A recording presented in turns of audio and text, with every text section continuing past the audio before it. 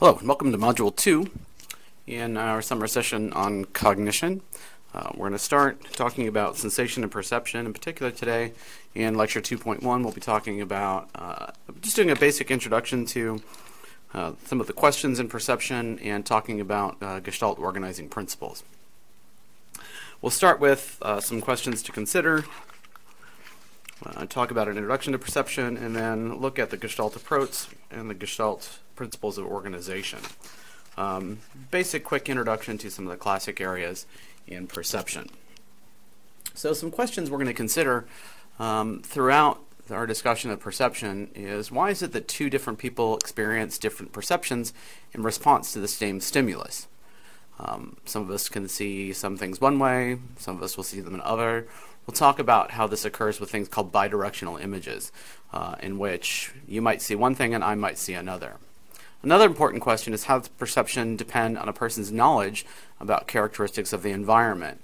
And what we'll see through this is that our knowledge is as important for our perception as is what we see and hear in the environment. And we'll talk a great deal about what we call top-down processing and its importance in this particular area. Another important question is how the brain becomes tuned to respond to things likely to appear in the environment. And why is that so? So we'll talk about why motion automatically captures our attention, why some things are easier to see than others, and why we seem to be tuned to respond best to certain stimuli. So there's a reason why people often see faces in cheese, bread, mold. People are always seeing Jesus or the Virgin Mary in various and sundry things like toast. And that's because our brains are really hardwired to see faces. And so we see faces in a lot of places. And then finally, one of the other questions to think about is, how are perception and memory represented in the brain, and how are those two things tied in with one another? So let's start with some basic introduction. So perception is our experience resulting from the stimulation of our senses. So sensation is generally what we refer to as the activation of our sensory systems. So light striking the back of the retina, sound waves striking your tympanic membrane causing sound to be generated in the cochlea, the perception of sound to be generated in the cochlea, etc. Perception is our experience of that, so how we interpret that information. So some basic concepts. The first thing to understand is that perceptions can change based on added information. It involves a process similar to reasoning or problem solving. That is, this is kind of an iterative process. We use our knowledge and our expectations to make inferences about what's happening around us. And oftentimes we fill in things correctly and incorrectly. Particularly we do this often with language. We will oftentimes mishear something because of what we were expecting instead of hearing what was actually said. So listening is a particularly difficult skill because of that. Remember, our perceptions occur in conjunction with other actions, so perceptions don't generally occur completely independently. And that's an important thing to consider, because oftentimes that information that occurs with other actions can inform what we're seeing and what we're perceiving. There are different theories regarding perception. The direct perception theories primarily rely on what we call bottom-up processing. That is, perception is primarily driven by the data in front of us, that is, the information striking our sensory organs. So perception comes from stimuli in the environment, and parts are identified and put together, and then recognition occurs. So we'll talk about how one of the ways in which we actually perceive the environment is by taking pieces of information and putting them together and forming a perception based on that.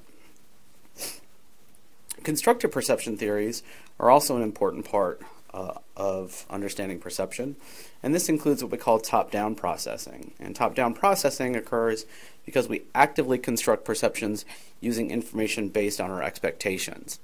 And it turns out really a holistic theory of perception requires both bottom-up processing and top-down processing.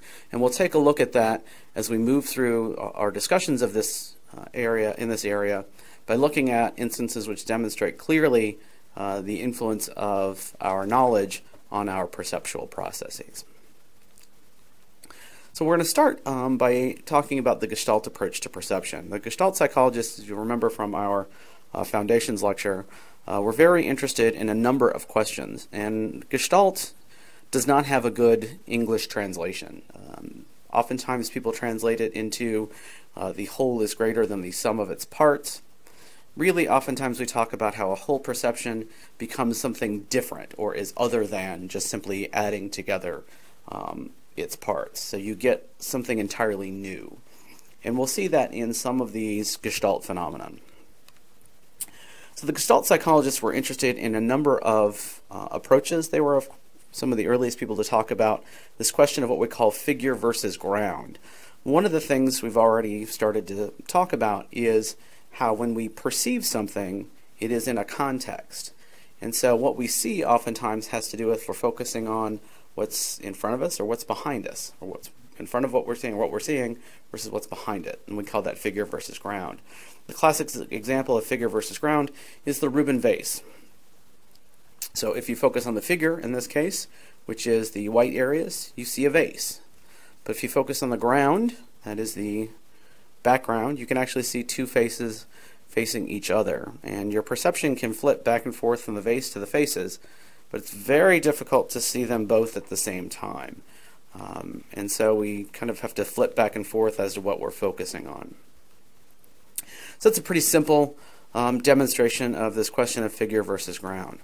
There are 5 different Gestalt principles of organization that we'll take one at a time. These are well named, so they're relatively straightforward to understand. Proximity, similarity, continuity, connectedness, Pragnaz, which is simplicity or good figure. So we'll start with proximity. We perceive things as being connected because they are close to one another. So while technically there are 6 lines here, we could see 3 roads or 3 groups or 3 objects because of the way these things are grouped together, and it simply has to do with proximity. Similarity, we group things based on how similar they are. So while there are 12 individual objects here, we tend to see 4 columns of 2 different kinds of objects rather than 3 rows. And it's simply because they're similar to one another. Excuse me. Similarly here, similar things appear to be grouped together. If you look at this pattern of dots, this has sort of a rows and vertical columns, whereas here this looks like clearly vertical columns and not rows. Another example of similarity has to do with looking at color. So as you can see, it almost looks like this woman is transparent right here because her dress is matching the color of the foam in the sea. And so this is a further example of this idea of the Gestalt principles of similarity. Continuity, we simply believe that objects are continuous. This isn't exactly my best artwork here, but we generally see this as one sort of continuous waving object rather than a bunch of individual segments. A much better example is this rope. We perceive this as one single rope because of continuity rather than a bunch of individual segments. So we see that this rope continues on rather than, as you can see over here on the right, rather than thinking of it as a bunch of individual discrete objects. So lines tend to be seen as following the smoothest path. One of the biggest or easiest ways to think about the Gestalt principles is they follow Occam's razor, and that is the simplest explanation is preferred. And so our visual systems are essentially tuned to come up with the simplest explanation. Connectedness is our 4th principle of Gestalt organization. What we see here are what look like 3 objects, when in actuality this was created with 3 lines and 6 closed-in circles. but they look like three objects to us because they're connected to one another. Pragnaz, or simplicity or good figure, this is a little bit more complicated, but also really the almost defining way to think about what we mean by a gestalt. And so what you see here is a triangle that doesn't exist. So what's happening is our visual system is using the simplest explanation and creating a figure that technically doesn't exist, but that's what makes the most sense, that a figure would be overlapping these circles and the other triangle, when in actuality what we have here is are partial triangles, well actually they're sort of greater than, less than signs, and what you might call Pac-Man figures. But that creates the illusion of an additional object. So we see an edge where one actually doesn't exist. Similarly, we see things as simple as possible. This is sort of an example of connectedness and Pragnaz at the same time. So we see the Olympic rings as overlapping rings rather than a bunch of individual discrete shapes. So let's take a look at this interesting Gestalt illusion as we wrap up our discussion of Gestalt psychology. Capture the main screen. So here you can see a pretty good example of how you can go back and forth with this illusion. Here we don't see any object, and now it looks like there is an actual object.